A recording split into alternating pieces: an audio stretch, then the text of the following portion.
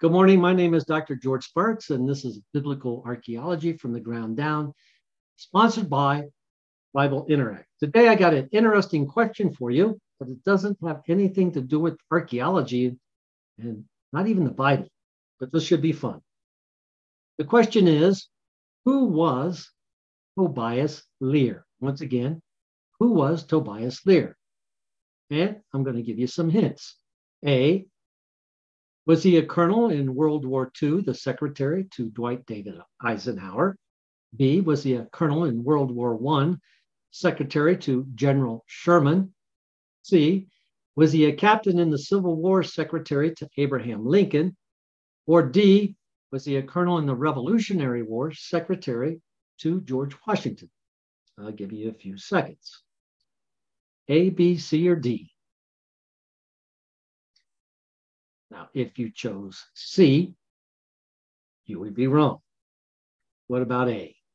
Secretary to Dwight Eisenhower? You would be wrong. It's D. He was a colonel in the Revolutionary War, secretary to George Washington. Tobias Lear was born in September 19th, 1762, and he passed away on October 11th, 1816.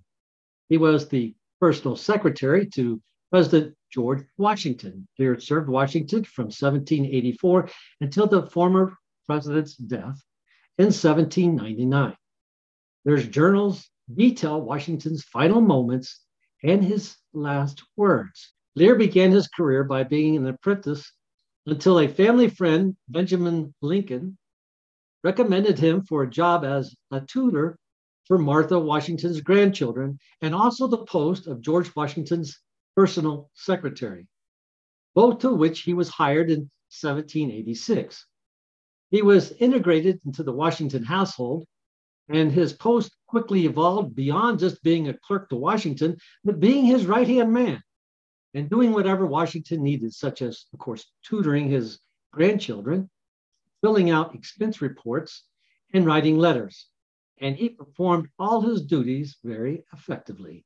In 1799, Washington unexpectedly died while Lear was visiting Washington at his home at Mount Vernon, leading to Lear's famous diary entry. And this is from his entry. About 10 o'clock Saturday, December 14th, 1799, Washington made several attempts to speak to me before he could effectively do so. At length, he said, "I am just going.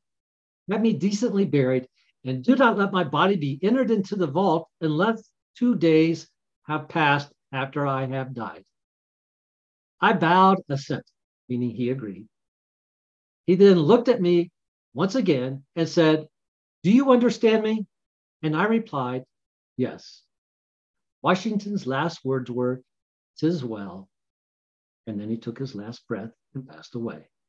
Folks, I want to share with you two items. One is a newspaper that was printed, one of the first printings about George Washington's passing away, his death, and also an article on the front page that was published and printed, signed by Tobias Lear. Now, that's a type sign. It's a newspaper. But I got something else. It's actually a receipt because, of course, Lear, who was now Colonel Tobias Lear, was a secretary, and he handled a lot of the financing in the military at that time. And he signed a pay voucher. And at the middle center right, you can see the signature, not Colonel Tobias Lear, but here it says Tobias Lear. His actual signature, the secretary to George Washington, that was there at his bedside and was so close, he was probably about the same distance as me to this camera. Something to think about. Really cool. Let me share these items with you. And people. Hello, everybody. I wanted to share two items with you. This is one of the first newspaper printings dated. It's on December. It's on a Monday, 1799. You can see the black border, which represents a national state of mourning. And in the upper right corner, I'm going to zoom this in here.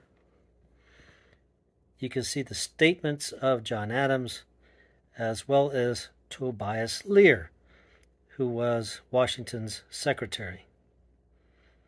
Now I got another item I want to share with you. This is a pay voucher.